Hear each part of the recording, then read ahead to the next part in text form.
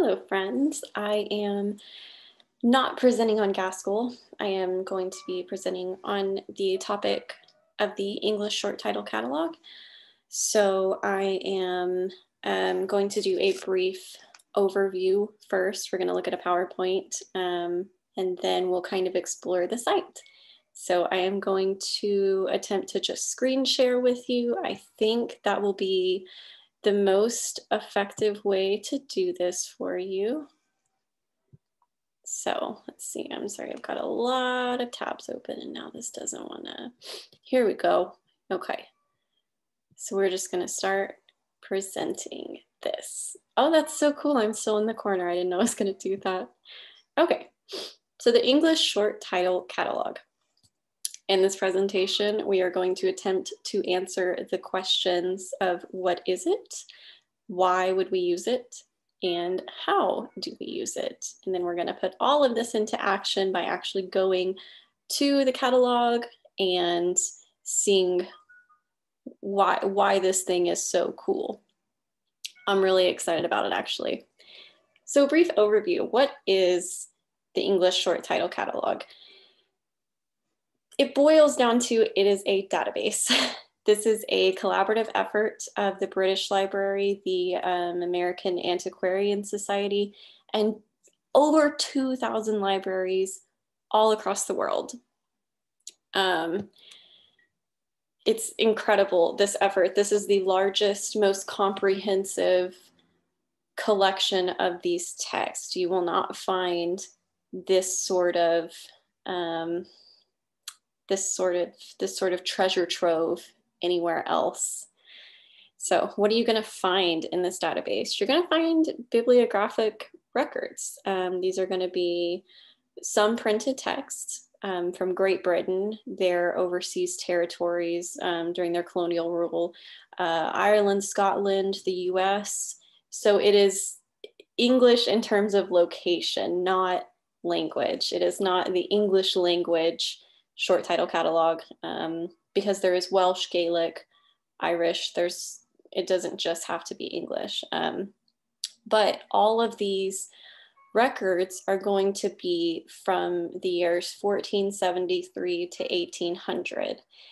Beyond just texts, this is going to include microfilms, which I actually had to go look up. You should go look those up because I'm going to describe them very poorly.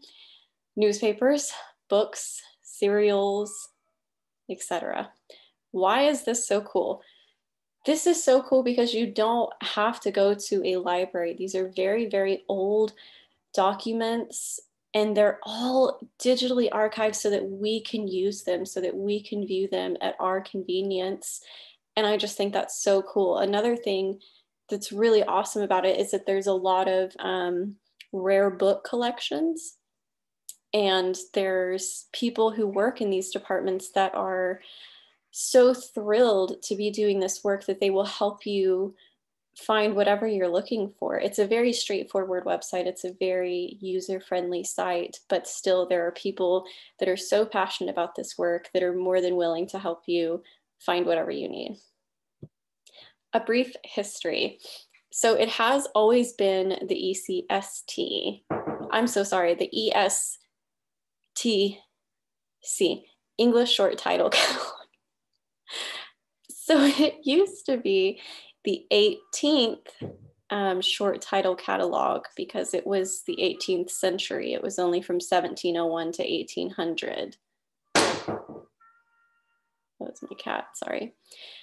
And in 1994, it was switched to the English short title catalog. This was done because the collection expanded. It was no longer just the 18th century.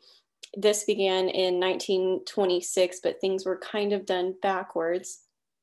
So in 1945, Donald Goddard Wing produced this bibliography that was collected works from 1641 to 1700. So now we had this gap that was filled. We were getting records of text from long before we thought possible. And in 1926, before that even, A.W. Pollard and G.R. Redgraves had a bibliography that contained text from 1473 to 1460. So now we have thousands and thousands more texts available to archive. So that is why it went from the 18th to the English, because there's just so much more than just the 18th century. So that is when it expanded to 1473 to 1800, as opposed to 1701 to 1800. So, and then this is my works cited. You'll be able to, I'm going to insert my video into the slides so that you can go back and look at these things if you would like. But now we are going to go play with the English short title catalog. Very excited. So this is going to be, when you pull it up, it's just estc.bl.uk. That's all you have to type in to get here. It's very user friendly. It looks, I'm going to be honest, it looks a little simplistic. So I don't think I gave it enough credit when I first started playing with it. I think the easiest way, because I don't have all the time in the world to go over everything this database has to offer. So let's just search, let's just go straight into it. And everything you do in this site is going to give you quick tips, which I think is so helpful. So if I look at the quick tips, it's going to tell me I can use Boolean operators. I don't have to, I can search for a phrase. So let's just use their example, Moll Flanders.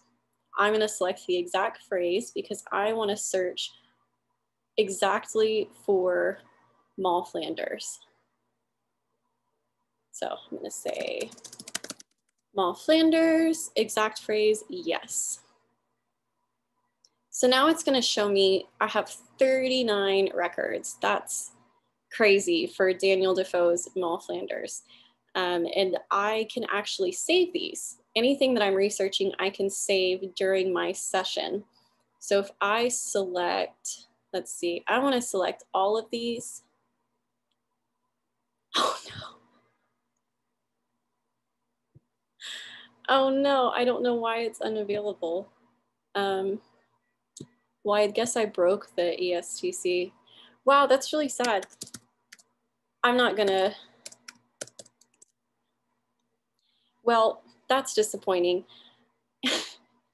Anyway, let me try to fumble my way through the rest of this. What's really cool about this is that if you're researching, you know, for a day, you can save all of these things into a folder within the database, and you can go and, you know, you can just compile stuff as you're researching it. So I think this is a very good resource, especially for some of the books some people might be choosing.